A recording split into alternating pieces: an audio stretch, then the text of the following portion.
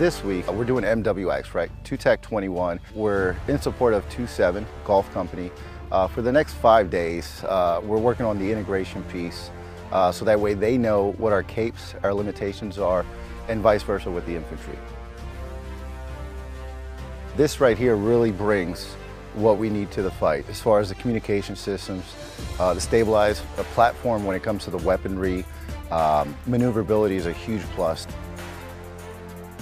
The way we employ the vehicle is, first and foremost, we support and lift the infantry in general. But the added bonus to that is, once these guys are out on the deck and they're doing their work, what we do is provide those flanks and rear security along with that CASEVAC platform. So all in all, it's a great integration between us and the infantry, and it allows them to have a little bit more added peace of mind knowing that we got their six. As predicted, the vehicle withstood all the challenges that came about, to include the landscape, the terrain. But I would say, yeah, the vehicle did really well overall.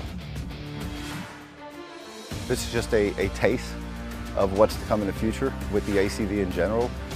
We've got some things coming down the road. We're going to be integrating with other infantry guys. It's going to be some more bang for the buck, so stay tuned. It's going to be a good time coming down the road.